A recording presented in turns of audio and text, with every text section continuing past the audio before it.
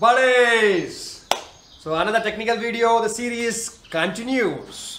So I have been asked this a million times, that is, Vikas, should I fill air or should I fill nitrogen in my tires? Alright, so there are quite a few myths about it, but I'll not go into myth breakers, but I will let you know simple pointers. Number one, if there is an opportunity to fill nitrogen, please fill only nitrogen. Do not fill air. Why? Why am I saying this?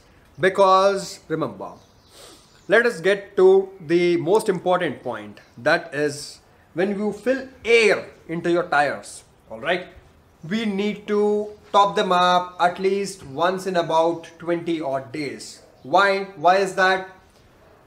I'll let you know. But if you fill nitrogen, your air pressure can be intact for well over 2 months also.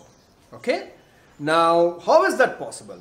Because when we fill air, air is a mixture of many gases, correct? Of course, it would be almost 70% nitrogen, but it's a mixture of many gases. Now, the molecules of that air are much smaller than the molecules of dedicated nitrogen which would be filled into your tires. So with smaller molecules, what we generally think, now my tire doesn't have a puncture anywhere, the valve stem is fine, but how does the air go down? What do you think? You know, can you believe this, that the air actually slowly leaks out through the tire?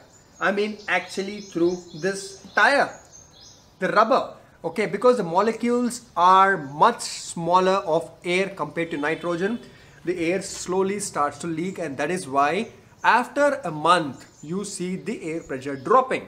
So if you are someone who likes to have your air pressure intact, and if you don't like to make repeated visits to the fuel station or top up your air pressure, then I recommend that fill nitrogen, because nitrogen molecules are much bigger. So that way the passage of nitrogen through the tire would be much lesser and pressure would be intact for much longer. Now, when we are filling air, remember, we are even sending in moisture, okay, along with the general compressed air. And not just moisture, also remember, air would have oxygen in it. Okay, so with oxygen, what can happen is that it can corrode your rims. Yes. Now this is an alloy rim. Okay. Now imagine if my rim would have been a steel rim. In that case, moisture and air together can corrode, can form rust onto the inner part of my motorcycle rim. But if you fill dedicated nitrogen, that would not happen. I mean, it would prevent corrosion from forming onto the motorcycle rim.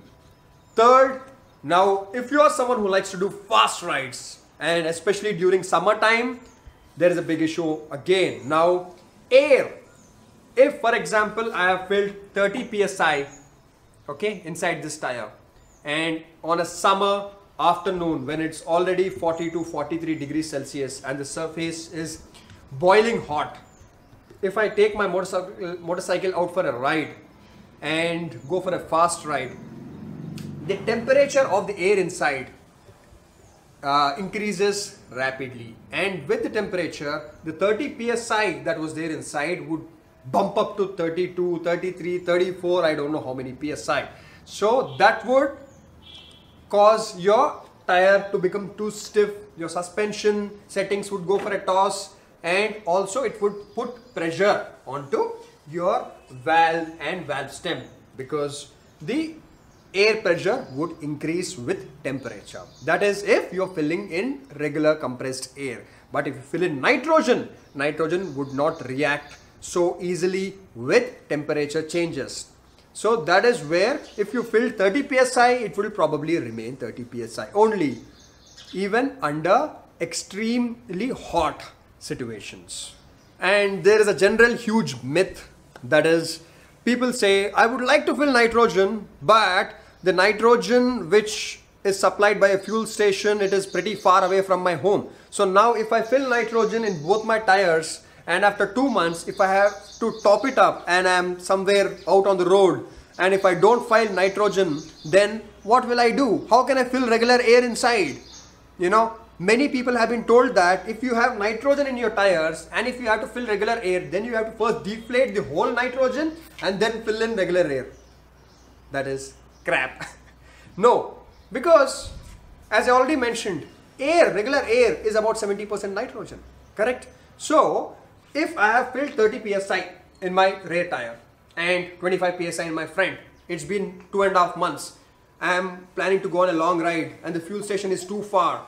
If I wish to top up the air in my tires, I can go to a regular fuel station and fill in and top up regular compressed air along with nitrogen already inside. It is absolutely fine.